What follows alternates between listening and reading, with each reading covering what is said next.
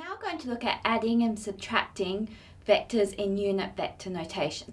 The good news is that now your vector is in unit vector notation. It's very easy to add and subtract it from other vectors.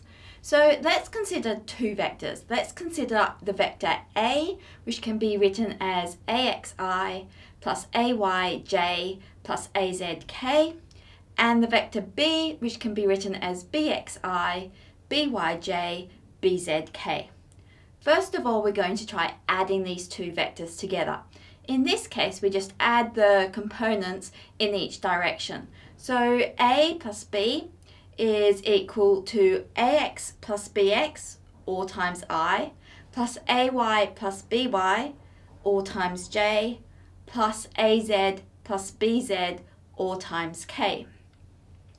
Subtraction is also really easy. Once again, we just subtract the components which are acting in the same direction. So if we were to do vector A minus vector B, we have the equation this is equal to AX minus BX in the I direction plus AY minus BY in the J direction plus AZ minus BZ in the K direction.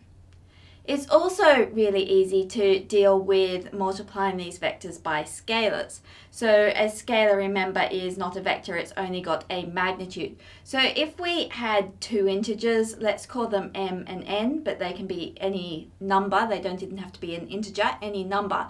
Then if we wanted to work out what m times vector A plus n times vector B was going to be equal to, this would be equal to m times AX plus n times BX in the I direction, plus m times AY plus n times BY in the J direction, plus m times AZ plus n times BZ in the K direction.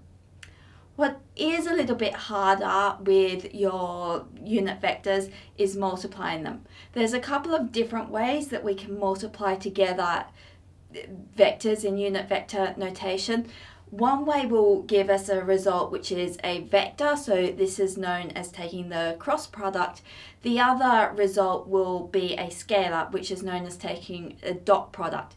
We will look at how to do this later in the course where it becomes relevant. Let's have a look at an example of adding and subtracting vectors in unit vector notation now, which involves some actual numbers. If A is equal to 5i minus 2j plus 3k, and B is equal to minus 5i plus 4j plus 4k, evaluate 1, a plus b, 2, a minus b, and 3, 3a minus 2b. So to do this, part 1, we've got to evaluate A plus B. So what we do is add the I components. So we've got 5 minus 5i plus, here we've got minus 2 plus 4j plus, in this case, 3 plus 4k. So we can write this as 5 minus 5, that's 0, so we can write 0i, or we could just leave this term off altogether. Then we've got plus 2j, and then we've got plus 7k. Now in part 2, we've got a minus b. So in this case, we've got 5, and then we've got minus 5i, plus minus 2, minus 4j, plus 3 minus 4k. So this is equal to 10i minus 6j minus k.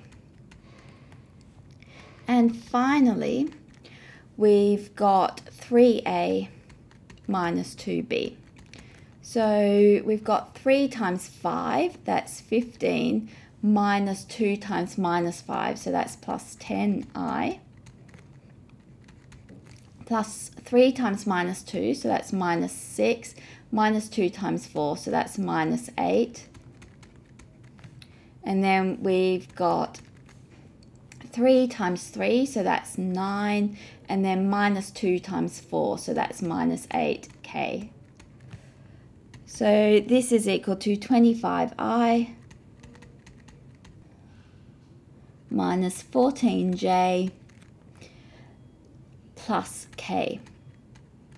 So we've solved that problem now.